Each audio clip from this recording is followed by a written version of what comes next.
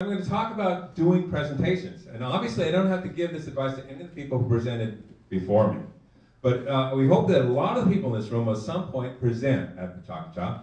And so I'm going to give some general advice about how to do a better presentation than you may have thought about. Now there's this book called Resonate by Nancy Duarte and her company.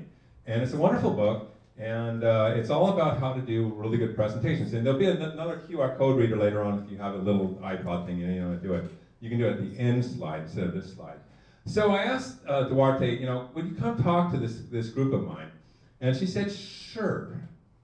Only I do a workshop. It takes 8 hours and it costs $18,000 and only 24 people can take it.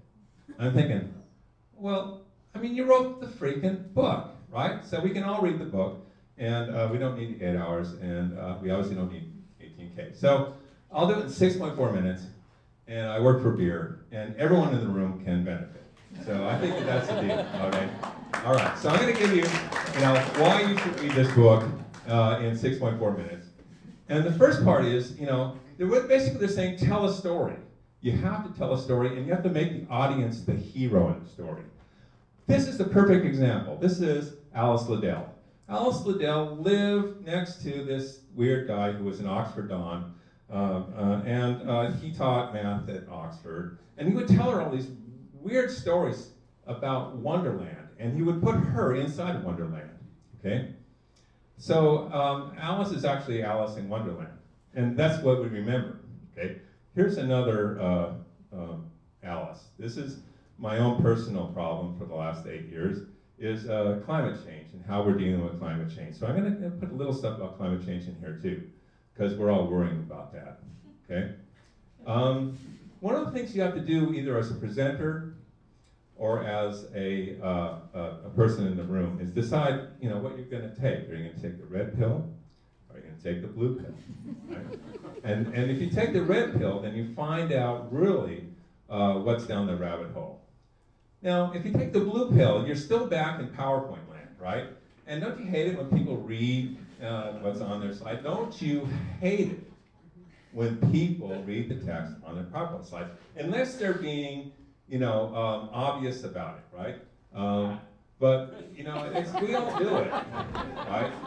We all do it, and we all hate it. Okay? The other thing is, okay, they got this thing here, and they're pointing here, and they're pointing here, and they're pointing here, and they're talking, and they're going to be making this thing here, and this, but you're never going to get any of that, right? So, that's when everyone starts tuning out and checking their email and doing all the other stuff, okay? This is Alice today. Alice is out there in the room. Alice is the hero of the narrative that I should be spinning, or that you could spin in this room, right? Because Alice, she's a nerd, she's a teacher, she's a student, she's a community activist, and she's in the room, okay? So she has to be the hero. Now, you have to challenge your audience, right? You have to say, okay, here's a question you haven't thought about, okay? And I'm going to put it to you, and I'm going to make you think about it, right? Because it's important to me, and I think it should be important to you too, okay? So that's another part of Resonate. The next thing is, you have to give them something to remember, okay? So when you're giving them something to remember, okay, everyone except the guy in the circle there, who seems to just not care, right? Everyone else is going to remember what happened here. They may need decades of therapy, okay? Another thing is, when you talk, say something sort of simple. Say something people can tweet. Say something important and simple and tweetable, right? In my case, I work with a lot of scientists, and we're all concerned about how politics and science are all mixed up now. We have to learn how to stir apart politics and science, okay? The other thing that Resonate says is, if you say something important, say it twice, okay? Because that's okay, because it's important, right? So it's time to learn how to stir apart politics and science, right? In particle physics, you can stir things together, you can't stir them apart, right? So we have to figure out how to stir politics and science apart. The next lesson is, okay, when you're doing your presentation, you have to be kind of a little bitch, right? You gotta take all of the details are important, right? And you're Bo Peep, right? And they're all sheep, and they want to get away, right? So you got to corral those details, okay? Now there's an opportunity cost. Every time you give a presentation, right, your audience could be somewhere else doing something more important, right? So you have to think that your audience they need to have a reason to be in the room, and you have to give them that reason, okay? Now, although politics and science don't mix, science and art mix really well, okay? So we tried to do this thing called the light blue line. And we were just going to paint these little decals on the street to tell people that the ocean level isn't going to be where it is right now unless we do something different, okay? So that's a whole other presentation, but I think it's important to know.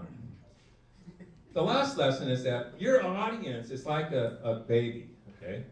Your audience is happiest after they've been changed, okay? And they're not going to change themselves, okay? You have to change them. You have to change something in their mind, okay? And you have to open them up with this narrative to something new that might come their way, okay? That's the power of your narrative, is that this new thing that they hadn't anticipated, right? Suddenly they're ready for that. And their lives are a little bit different. And you've made that difference in 6.4 minutes, okay? So Resonate, it's a good book. The people are kind of dicks, right? So buy it used, okay? And please, come back and present at the chocolate shop. Thank you.